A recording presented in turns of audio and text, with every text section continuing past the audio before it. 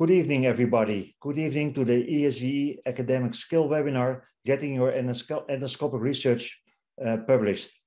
So the question is, of course, by the way, my name is Peter Siersema. I'm a gastroenterologist at the Radboud University Medical Center, and also I am the editor-in-chief of Endoscopy.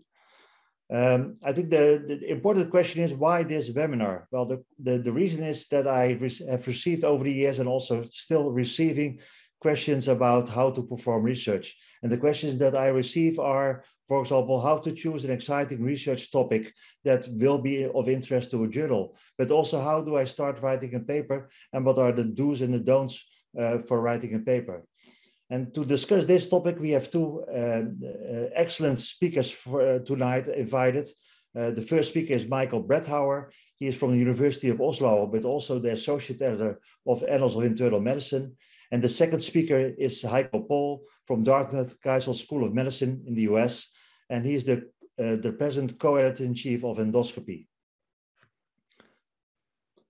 The ESGE webinars are now well known to everybody. It's already the 5th year that ESGE offers this. And what's important for you tonight? Well, we have a Q&A box. So if you have any questions, please send them through the Q&A box.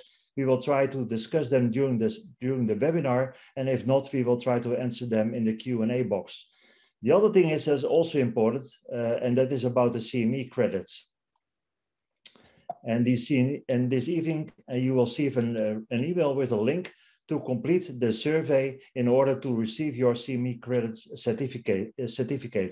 It's important to know that you have to do this before March 27.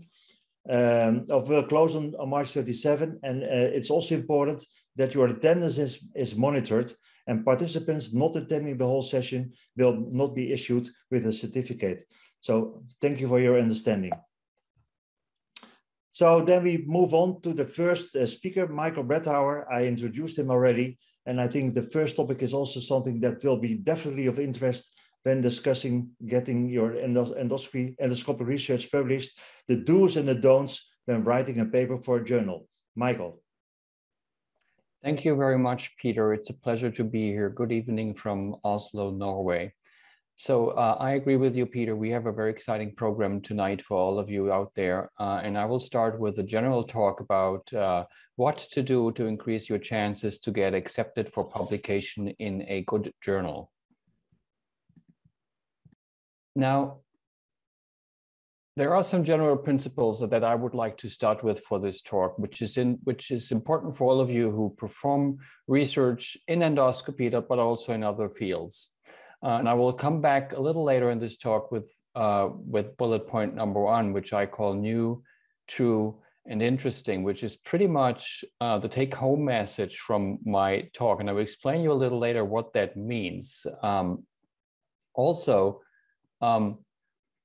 You have to remember and you have to realize as endoscopic researchers or as researchers in any medical field that you really don't write for yourself. You do write for yourself for your academic rewarding or for your own pleasure, but in reality, you write for the people who read the pieces you write. And that may be your colleagues out there in other endoscopy units, it may be the patients, or it may be policymakers or the people that pay for your salary. And the things you write should be new, true, and interesting because it matters for the people you write for. Because you don't write for yourself in reality, it also means that your first paper should be as good one as the last paper you write in your career. And of course, that may be a contradiction in term because obviously you're not experienced at the first paper as much as you are at the second one or third one or the 200th one. But because you write for the readers, you need help in training and supervision to write the best papers you possibly can right from the start of your career. So we as editors, and Peter and Heiko and myself are editors and have been editors for quite some time, we sit with a lot of manuscripts that we are considering for publication. And it may help you to understand how to increase your chances to get published by looking at how we work at the journals. And this is how we work at Annals of Internal Medicine, which of course is a general medical journal, but which publishes papers in gastroenterology and in endoscopy on a regular basis. And I'm in charge of these manuscripts at the journal. What I will show you is how we work, but this is pretty similar across all the major journals in medicine and also in gastroenterology endoscopy. Now, when your paper comes in, when you submit it, it gets usually submitted to the editor-in-chief, who will look at it and have a very quick look at it and then decides if he or she should either just reject it upfront, which usually happens then in a day or two, or send to a pair of editors, which we call deputy editors and associate editors at Annals, called a little bit differently at the Endoscopy Journal, for example, but it's the same kind of setup. So deputy editors are people who work full-time for the journal. Associate editors would be somebody like me, who is an expert in gastroenterology, endoscopy, and these pair of people would handle your papers further. Now, these two people, from the second day after your submission, will decide if they either send the piece out for review or reject it up front. And I will tell you in a minute how we make that decision. Now, if it goes out to review, we usually pick a lot of reviewers. Sometimes maybe it can be 5 or 10 or 15 to get at least 2 reviews for each paper. And we give people 2 weeks, reviewers 2 weeks to get back to us with their reviews for the paper. So the reviews are coming back to us and we are making a decision as a team of the 2 editors. If we still believe this is an interesting paper and the reviewers have comments that are valuable to us, we are not making the decision only based on reviewer comments. I will come back to that also. Then your paper will go to our weekly manuscript conference, where there is a lot of people present. There are the editor-in-chief, all the deputy editors, and all associate editors from all fields of medicine that will discuss your paper around the table. This is a big group of people, and most of them need to like your paper to get through that hurdle. And most papers that are coming to this conference are actually rejected there. Now, after that, it goes to a statistical meeting with people who are skilled in statistics, and there it's also discussed. And if it still survive, and then you're down to 4 or 5% of the papers we get submitted, then you will know. This is the first letter you will get if you're still there, and this will take 6 weeks, 8 weeks, and then you will know that we are interested, and then multiple rounds of revisions with you, the authors, will start until the paper gets accepted. As you can see, there's a lot of areas here where you could look bad and being thrown out of the process, and I now try to explain to you how you can avoid that. So the 3 major reasons for rejection at our journal and many other journals is, number 1, quality, that the science is flawed. It doesn't have the quality that we require. For example, the study design is not appropriate to answer the question that you want to answer, or there's a lack of novelty. The science is good, but this is not news. Somebody else has published the same thing last year or 2 years ago, or it's just not the right audience. You know, if we get manuscripts from fields completely different than internal medicine or general medicine, then we may say, well, this is maybe a good paper, but not for our journal. So I'm coming back to new, true, and interesting, and explain to you what that means for us.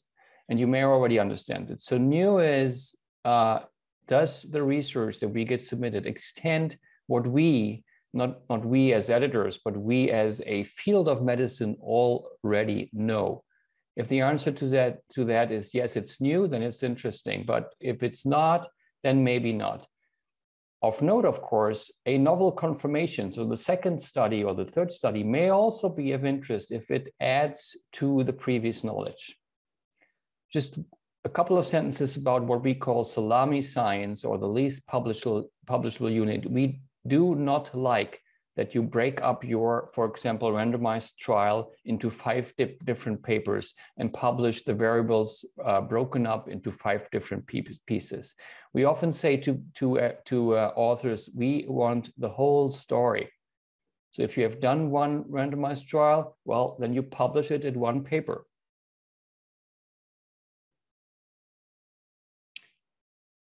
So what about true? And with that, we mean if it's valid. So is the study design appropriate for the question you would like to address? Are the participants well described, and are they the right target group for that intervention that you studied? Are the methods and the statistical analysis appropriate, and do we understand them? Do the numbers add up? This is a very common mistake. Please check your numbers thoroughly. Numbers from table 1 should match up with the numbers in table 2. Otherwise, you look sloppy, and you don't want to look sloppy in that process. And is your interpretation of what you have been doing appropriate? And finally, is this interesting to anybody who reads the journal? It may be a clinician, it may be policymakers, or it may be other researchers, but you have to define your audience, and you have to align it with the audience or the readers of the journal that you submit to. Coming back to the reviewers, many people believe that the reviewers make the decisions. That's not true. It's the editors, it's us who make the decisions. We use the reviewers' comments for guidance, but very rarely we are basing our decisions on the reviewer comments alone, almost never. So it's guidance, but it's not more than that. Not so rarely reviewers disagree on what they think about papers, and it's up to us to make decision. And sometimes we reject papers with only excellent reviews because we may have other reasons. We have identified things that the reviewers didn't pick up. We may have other papers already in our pipeline which address your topic, and that makes it less interesting. For example, so do's and don'ts is the topic of this call. Make it easy for us. We, as editors, we would like to go home just as everybody else. So make it easy. Think about what you write. Think about writing papers that you would enjoy reading as a reader. For example, length. We are not happy if you write us. We would be happy to shorten our manuscript if you desire. It's not our job to tell you that. It's your job to make the manuscript as short and as concise as possible, and to adhere to what you tell you. If we say our papers should not be longer than 3,000 words, don't send us a 5,000 words paper, because we will reject it. About writing, avoid long paragraphs, usually one major idea per paragraph. Avoid long and complex sentences, too many commas. Use active voice instead of passive voice. Avoid repetition, avoid abbreviations, be precise and specific. For example, a very large problem, usually it's enough to say a problem. A massive increase is not scientific language, it's just an increase. Or a highly significant association, it's just a significant association. You're not writing a book about your grandmother, you're writing a scientific paper. And then, of course, it helps to revise. Multiple drafts are often necessary before publication. Anything between 5 and 30, sometimes 50 is normal. Include your more experienced co-authors and sometimes send it to somebody else outside your group. It helps to get better. One slide about the cover letter. The cover letter is something that all journals ask for. It's your opportunity to write something, a message to the editor, and we usually read your cover letter. It's the opportunity to explain to you, for example, why your paper is important, why this journal is the right audience, or why it is timely right now. If there's other information you would like to convey, such as that there are other papers out there by your group with overlapping content or something else, here, this is the place to do it. Use that opportunity. However, do it short, clear, and concise. Rule of thumb, not longer than 1 page. Illustrations, and that is figures and tables, important in scientific manuscripts, often overlooked, but here is where you can score points with the editors and with the reviewers. Now, first principle for illustrations, reduce the amount of data.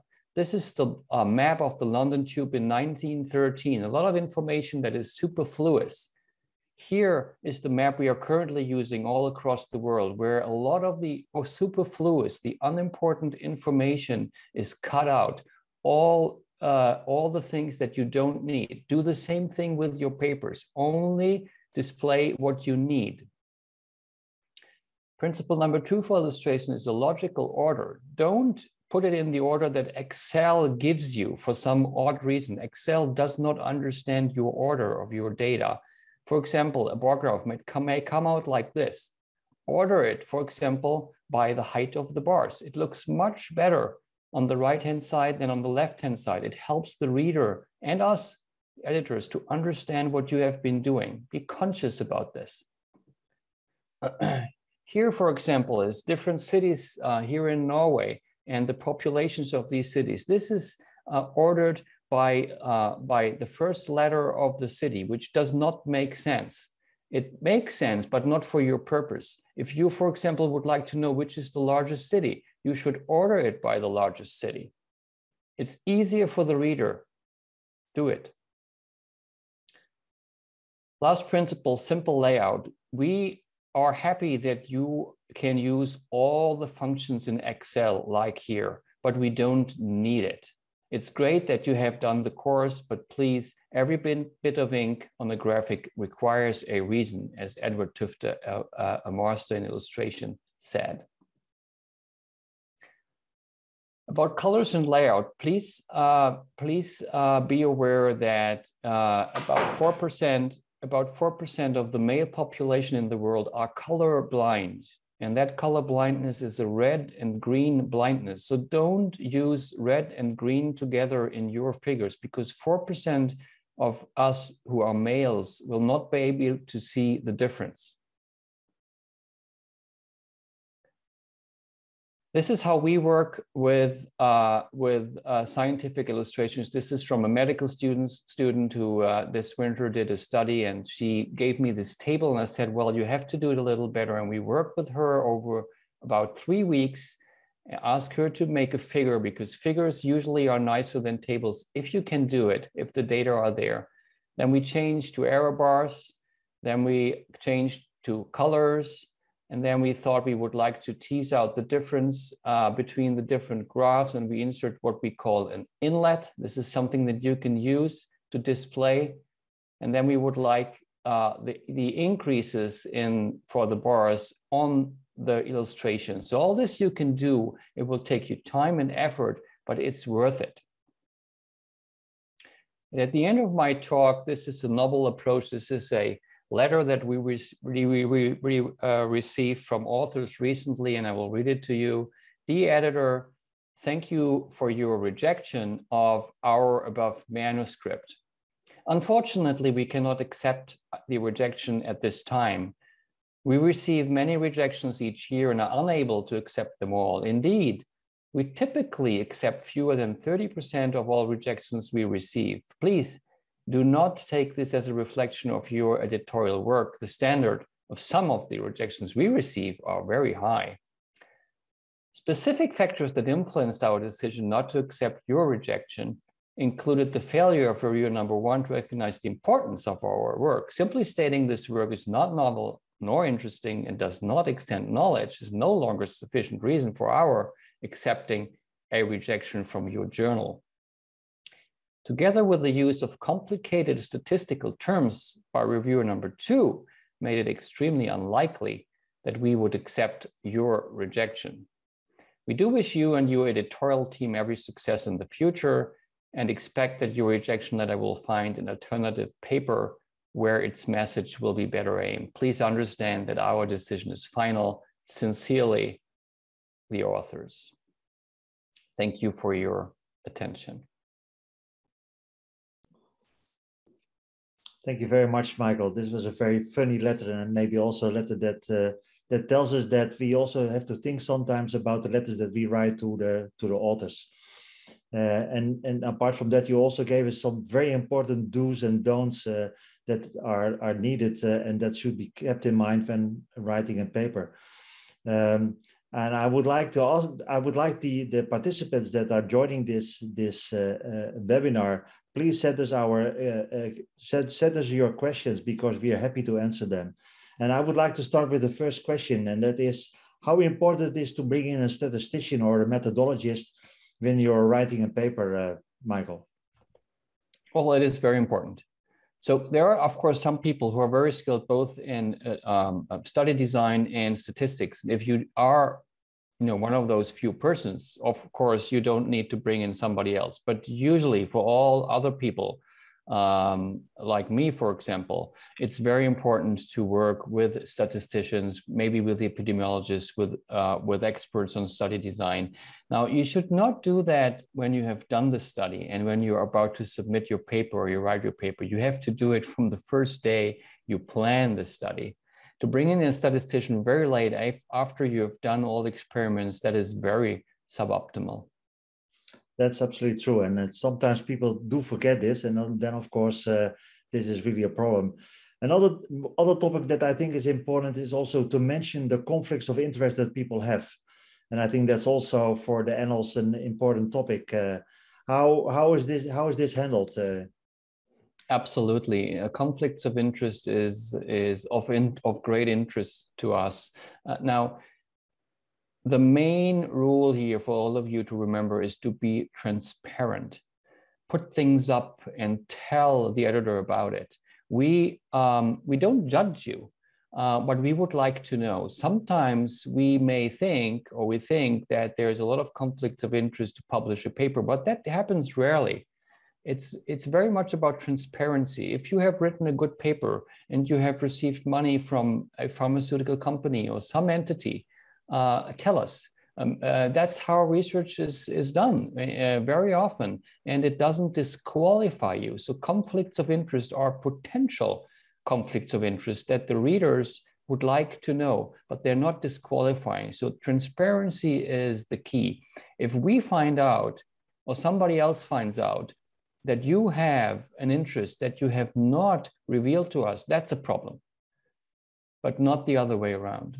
No, that's true. You said something very, very interesting to me in the beginning, and that was, and that's also what authors sometimes very difficult find to accept, and that is sometimes papers are rejected with excellent reviews, and that always, well, almost always leads to papers to letters to the editor-in-chief and trying to ask for an explanation. How does the annals handle this? I mean, how can you make this clear to the authors? Yes. So as you say, and as I said in my talk, it's not unusual that we reject papers, and I know the same is true for endoscopy, where I worked with you, Peter and Heiko, before. We reject papers with good reviews because we have only so much space, and we receive far more papers than we can publish. And some of these papers that we don't publish have good reviews. Now, we have a pipeline with things. You don't know our pipeline. We know our pipeline. So as I said, if there's something else we already have accepted and you are coming in as number 2 or number 3, we may not be interested, but because we know in 4 or 6 or 8 weeks, we are going to publish a paper which is very similar to yours. And therefore we are at this time, unfortunately for you, not interested in your paper. We will not tell you that we have another paper. We will just politely try to tell you that we are not interested.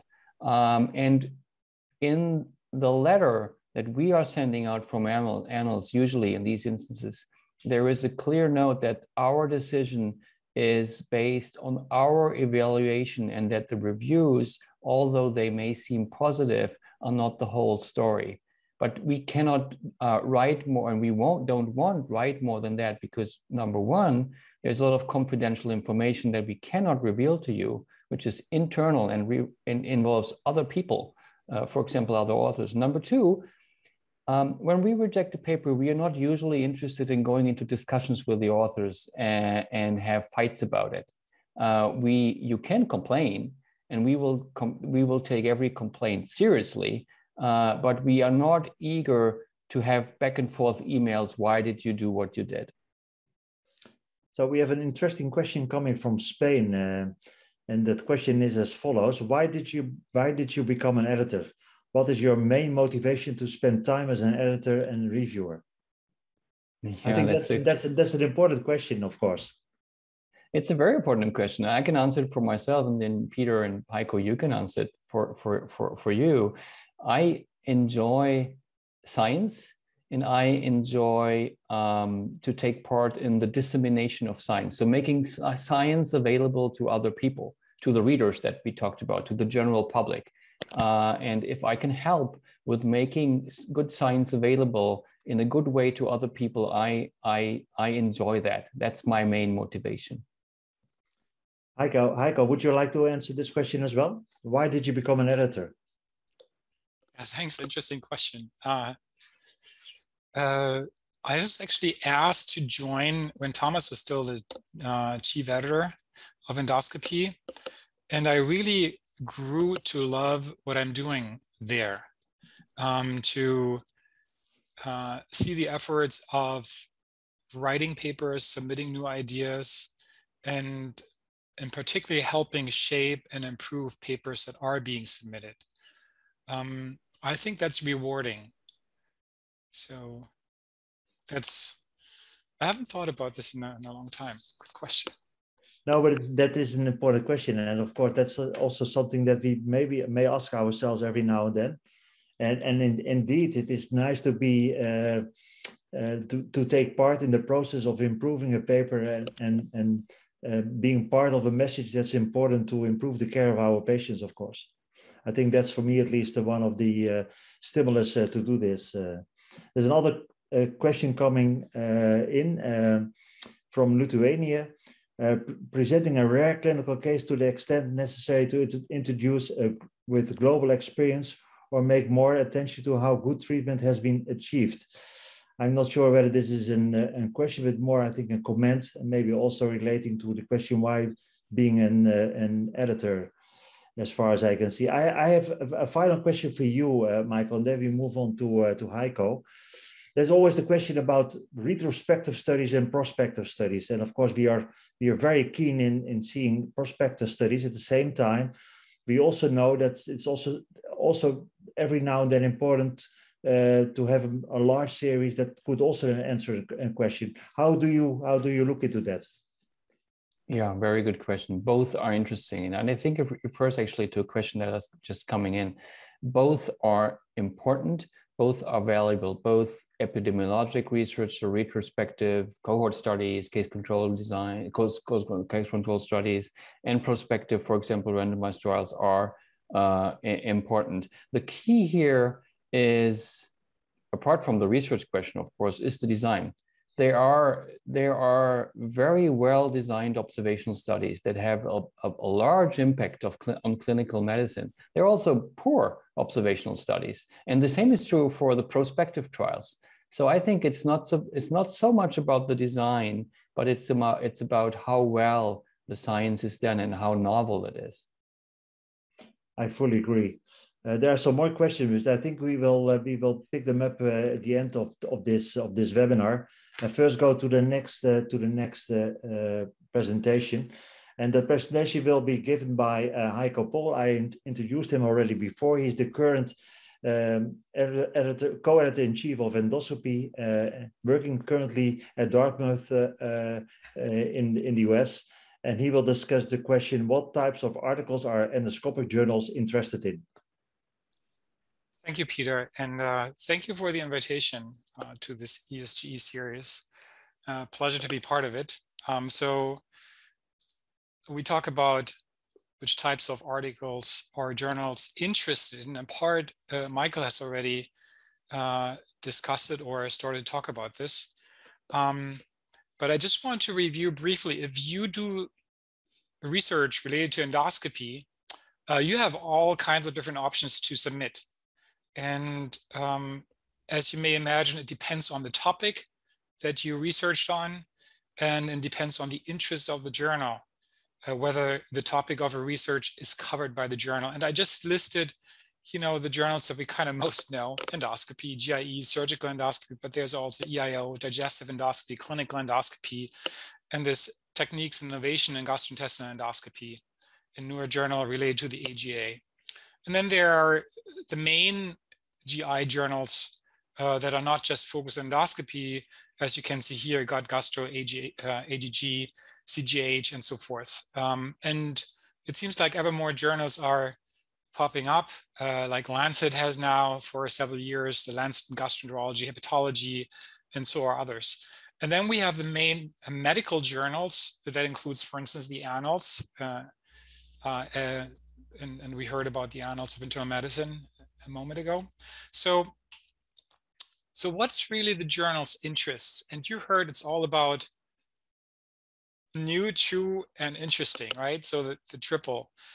So in general, it's about quality, as Michael pointed out, and the topic, and whether the topic is interested, whether the journal is interested in the topic. But it's also for you, what type of study would the journal want?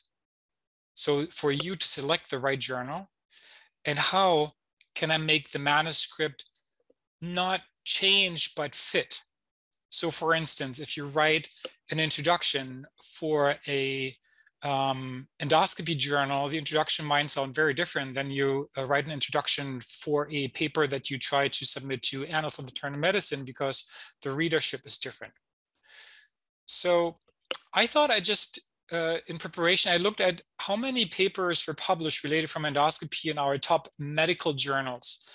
And there were 3 original papers coming from endoscopy only over the past 3-4 years in the New England Journal of Medicine. One related to the timing of endoscopy of upper GI bleeding, one surgical myotomy, the randomized trial, surgical versus endoscopic poem myotomy, and then randomized trial and medical versus surgical treatment for refractory heartburn.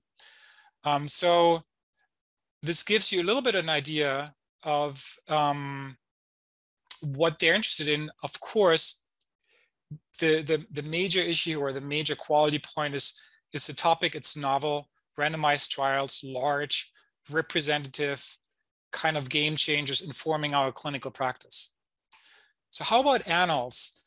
Well, in the last 2 years, there have been actually 5 or so endoscopy papers, and here you can see the top 4 of those. And again, there's a non-inferiority randomized trial on hemostatic powder. There is some image-enhanced endoscopy randomized trial. There is actually the study that we got published on recurrence of colorectal neoplasia, which is like a natural history study, not randomized, just kind of a cohort study. And then there is a population-based study on sigmoidoscopy screening trial. So what is the journal's interest? And it's interesting that Michael, you said the new, the true, and the interesting. And I think it really corresponds to the 3 points that I want to highlight: innovation, quality, and clinical relevance. Innovation, like new; quality is like, is it true? And clinical relevance is interesting, is relevant. So the innovation does the study address a new question, a really new question? And the quality, we heard about quality, are the results valid? Do we believe the results that the paper or the study is presenting? And are the findings representative? Or is it just for a very selective group of patients that were enrolled into that study? And then, of course, the clinical relevance that I seem to have a major, or I seem to have really, it has to be clinical relevant, what you publish. It has to be some kind of meaning to it. Now we talk about this in a moment too, to expand a little bit more on that. So I try to understand, or try to find examples of what we've published in endoscopy over the past month or 2. So that you get an understanding what we published in endoscopy and endoscopy focused journal. So water exchange improves total enteroscopy rate. So here's the question of small bowel endoscopy, right? It's a randomized trial, which you think would be high quality. Water exchange improves total enteroscopy time. Interventions to improve enteroscopy rate are novel. And so innovative, quality, and is clinically relevant, right? because water exchange is superior to carbon dioxide. So it has some clinical implication, randomized trial done, and seems to be a novel question. So enough reasons to accept that paper. Now here is something like an AI system for distinguishing GIST from leiomyomas during EUS. Now, this is innovative because there was not a known study on this before. The quality is a little bit questionable because it's a limited data set, and there, although it was prospectively tested, it's still an early and the first study. But is it really clinically relevant if I have an accuracy of about 70% or 80%?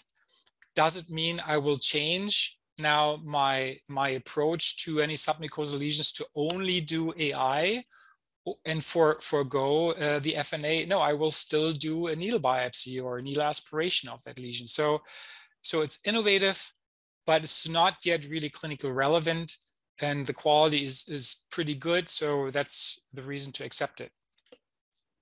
And then we have an interesting study here that was published as an innovation and brief communication study on transoral incisionless fundoplication.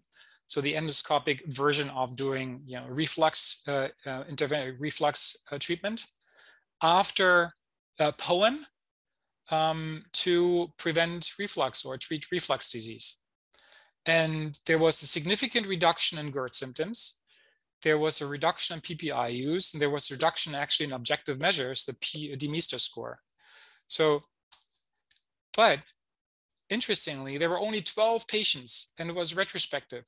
So it's new, but it's really not a high quality study, right? So it's limited. You don't know whether it's reproducible, whether it will hold up. It's probably operator dependent too.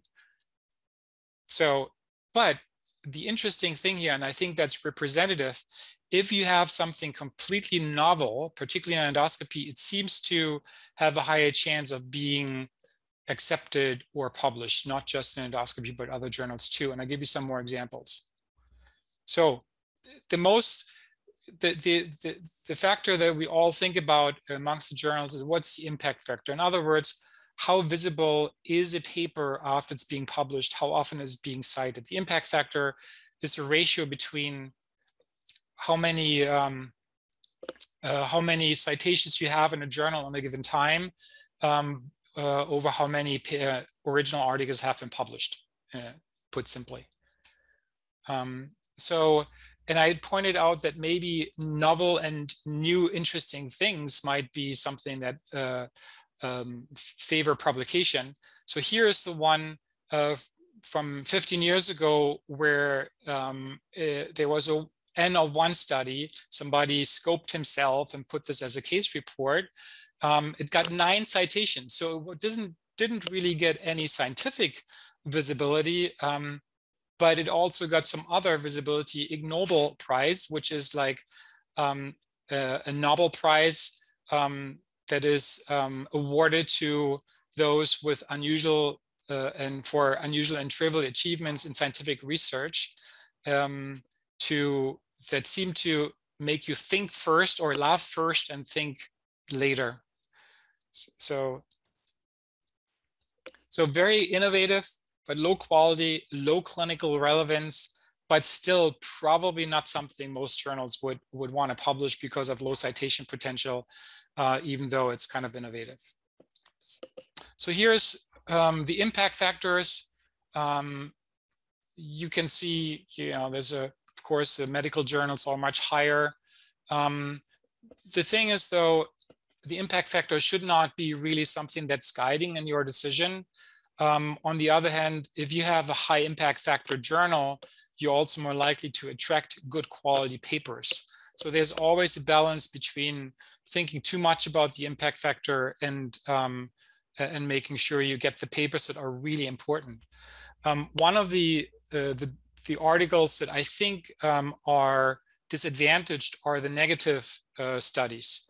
And for instance, if you have a high quality study that addresses an important question, but the outcomes are negative, so there is no real clinical impact from the results, it might have less potential to being studied because it's less clinically relevant and the impact might be lower. So as you might know, some journals, ESGE has published a negative study issue, for instance, to address that problem.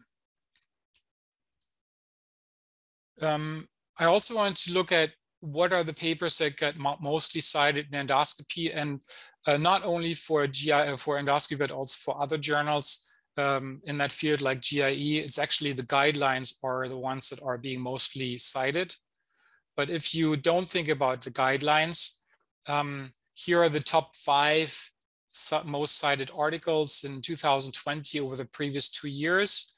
And you can see small bowel endoscopy, capsular endoscopy, POEM, pylori myotomy, radiofrequency ablation of neuroendocrine tumors, and some AI on detection of early gastric cancer study. So you can see it's really not necessarily that you have a randomized trial that ends up here, but that the most cited papers seem to be papers that deal with new technologies or innovation. And here are the top 6 to 10. Underwater resection of duodenal adenoma, again, a POEM study for management of esophageal diverticula, and then single operator cholangioscopy. So those are just some examples, which there was a chat question about randomized trials that they're increasingly, or that they're favored.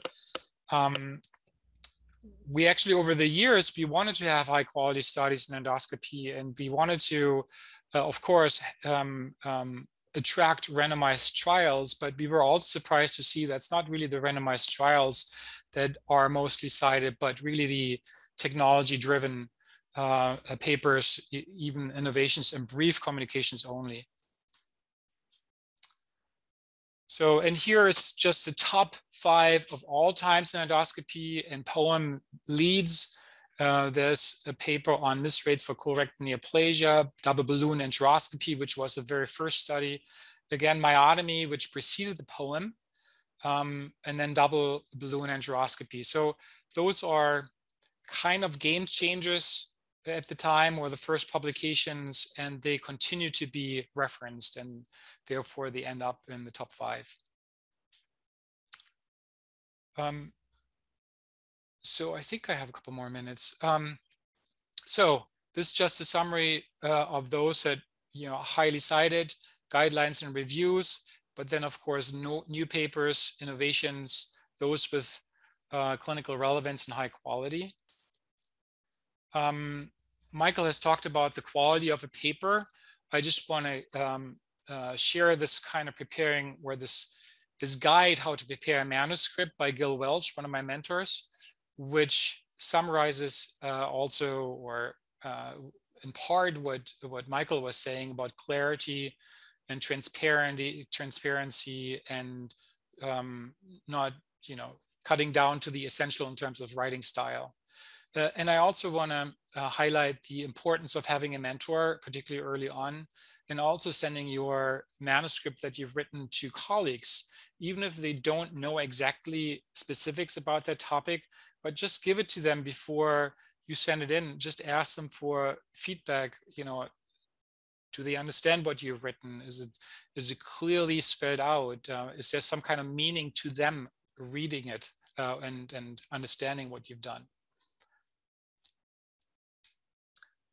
And finally, I just want to make a strong point about, it's really not about the journal, it's about the research that you are doing.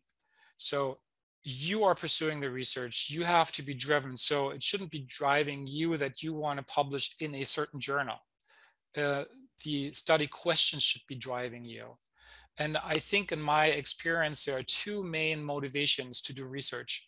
One is to resist or oppose, the other one is to improve. So for instance, I still have a hard time kind of dealing with the very small polyps because I have a hard time believing that they really matter.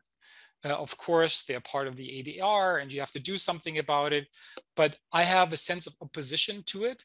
And out of that sense of opposition, I've done several studies, in part, for instance, related to resect and discard, which would at least minimize our efforts that we take on small studies.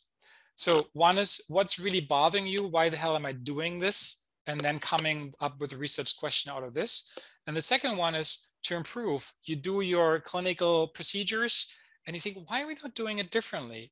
Why are we not, making it a little bit different in this technique, or why not trying this way?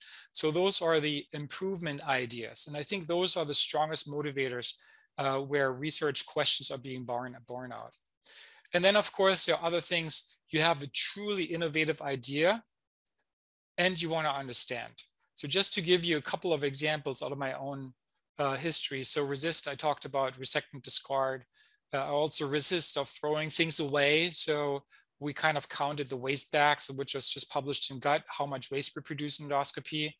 Then to improve, like, shouldn't clip closure help to reduce risk of bleeding after large polyp resection? This is like an idea to improve. Or the use of a cap. We did a randomized trial on cap-assisted colonoscopy. Didn't help, but it was driving me because I thought we really have to understand whether it helps or not.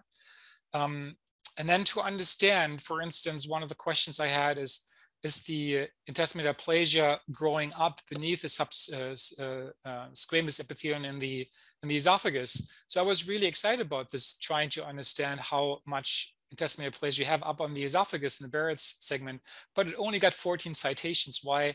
While to understand incomplete resection, of course, got many more citations and more visibility. So, but those are things, trying to understand that drive what you're doing. And then there are some new ideas that come out of some clinical questions, and you wonder, how can you solve this? And then you have an idea and you may go for it. So this is just from my own experience. And that's the summary of what I just said. And that's all. Thank you for your attention. I'm curious about the questions. Well, thank you very much, Heiko, for this exciting talk, I would say. And especially because I think you highlighted it at the end, an important issue, and that is you always have to ask yourself questions. Why do I do the things I do, and how can I improve, and how can I take care for my patients in a better way, etc., etc. I think those are the type of questions that lead to good research questions, but also to excellent outcomes in studies that are well designed. We have a couple of questions coming in the Q&A app, and I welcome everyone to send in these Q&As, because that's a nice way of dealing and discussing some important topics of publishing papers in high quality journals. One question is, I think, interesting, and that's also something I also do not very well understand. It is some journals ask the author to suggest a reviewer, and I never understand why this is done. Michael, can you help Elena with this question? Yeah, it's a very good question. I'm not sure if it's a good thing either. So some journals ask you for the reviewers that you would like. Other journals also ask you for the reviewers you would dislike. I don't know if it helps you anything to put up either. What I know some of my colleagues do is, if you put up the one you would like and one you would dislike, they would choose both of them. So it doesn't bring you any further. But some journals just do that, and it's up to you if you put forward names there or not. It's not a disadvantage if you just leave it blank. I would not look at it, and my colleagues neither. So do it if you like it, and just don't do it if you dislike it. I always have the feeling that they do this to fill their database with reviewers on topics, but maybe that's maybe that's another reason. Heiko, do you have any feelings about this asking for reviewers? I usually don't write anything in there unless I have a favorable reviewer that I like and who knows the topic. But I think the journals do it because it's work to find reviewers. And, we all know that often you get rejections from reviewers, they don't deliver. So having some help from the authors to suggest a review, it might help the editors. So there's a question coming from Mario Spanos. Even though a prospective randomized trial is the best to have, how would you view a prospective audit, Heiko? Prospective randomized trial is best. What is a prospective audit? So something I had the same like, question. I don't know what that is. Like a prospective I think just a prospective observation or something like that. I think that's the other question I wanted to. It's you do the best quality or design that's possible. You cannot always do randomized trial, and sometimes you cannot do prospective trial to answer the question you have.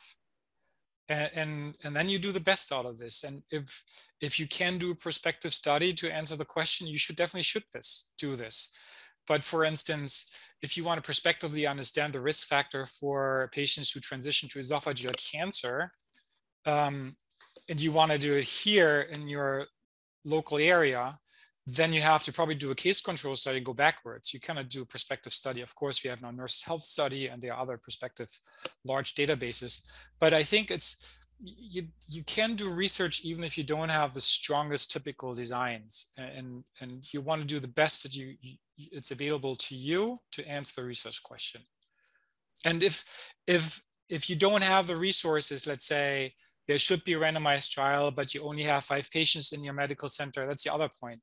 You probably shouldn't do research like this. You have to use as a research objective what's available to you to study.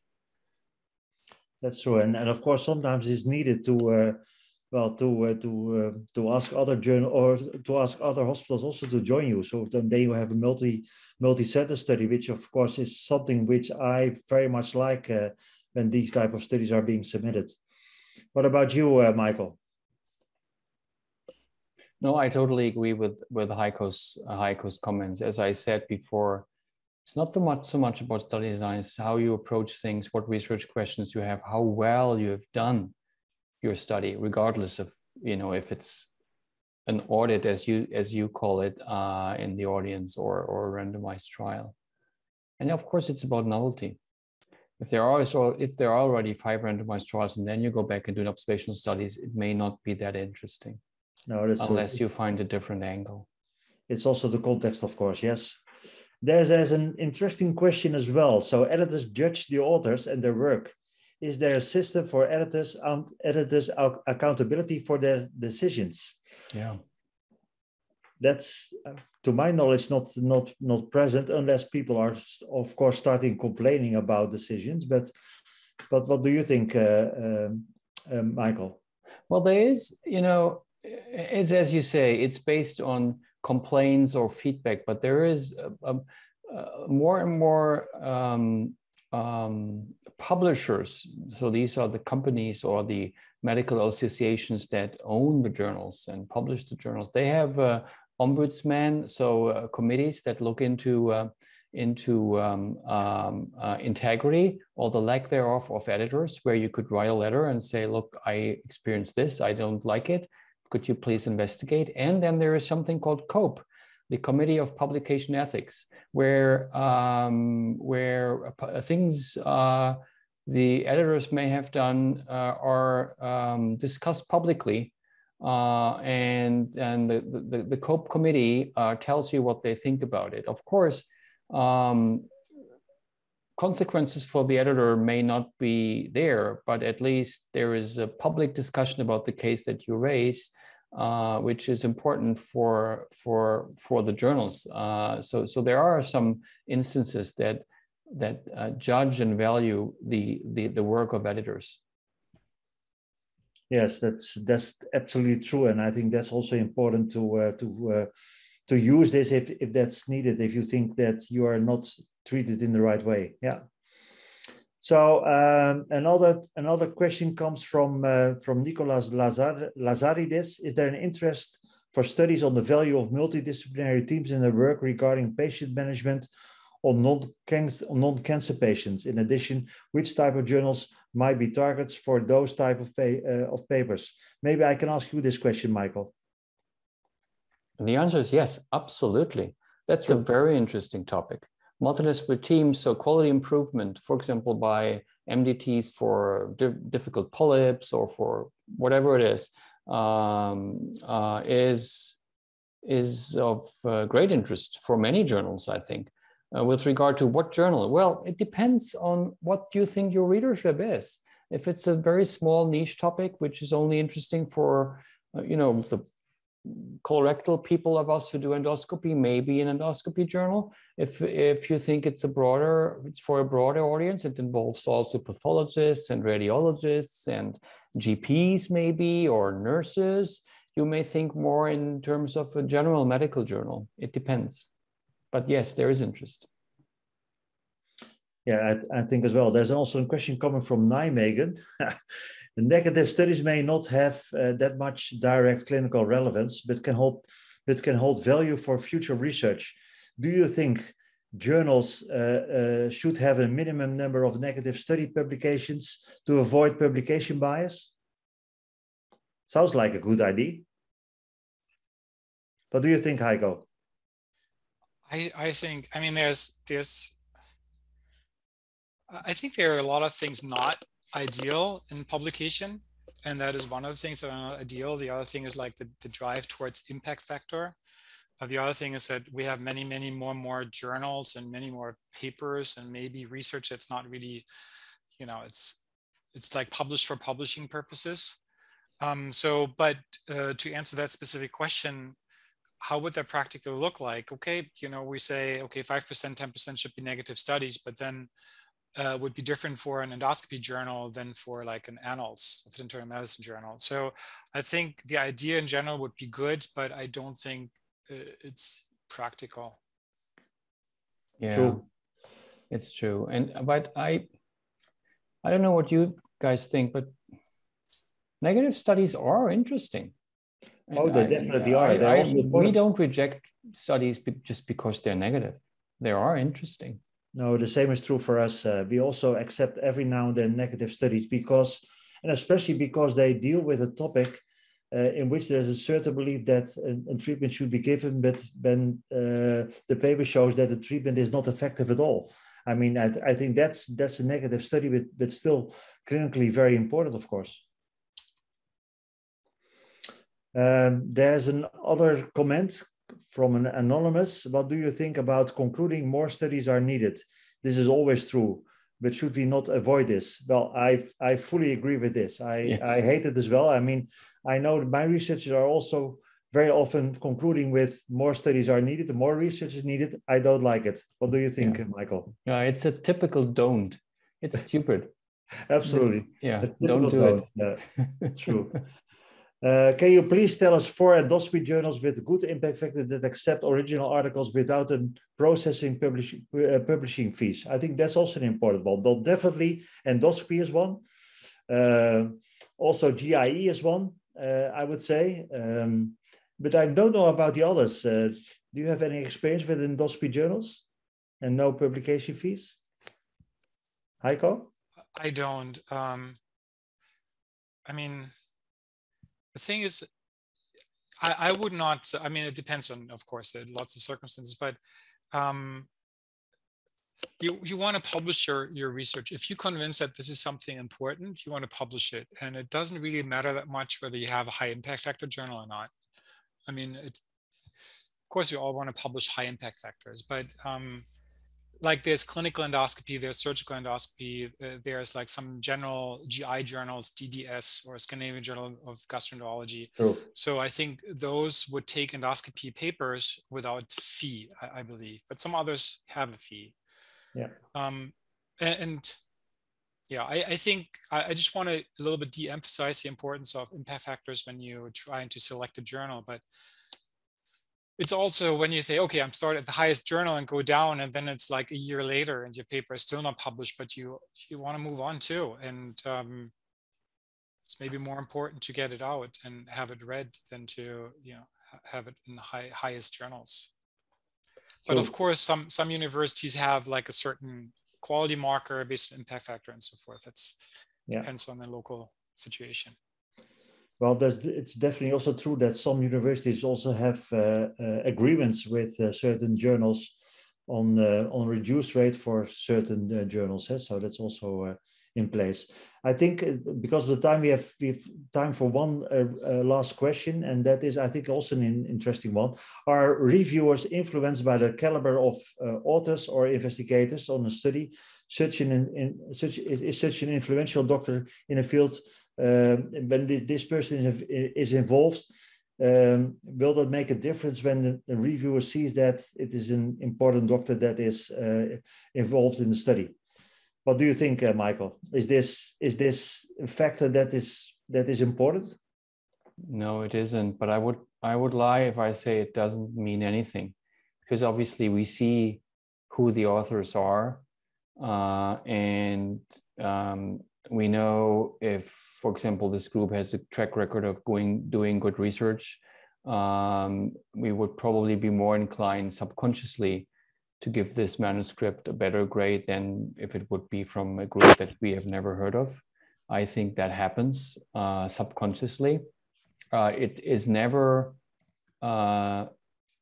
something that we consciously put a lot of value on. But I think subconsciously, of course, it plays a role. Yes. I think so too. And I think that as a starter, as a junior author, that is sometimes maybe difficult when people don't know your name. But at the same time, it does not play a huge role, but there is some kind of effect. I agree as well. Yeah.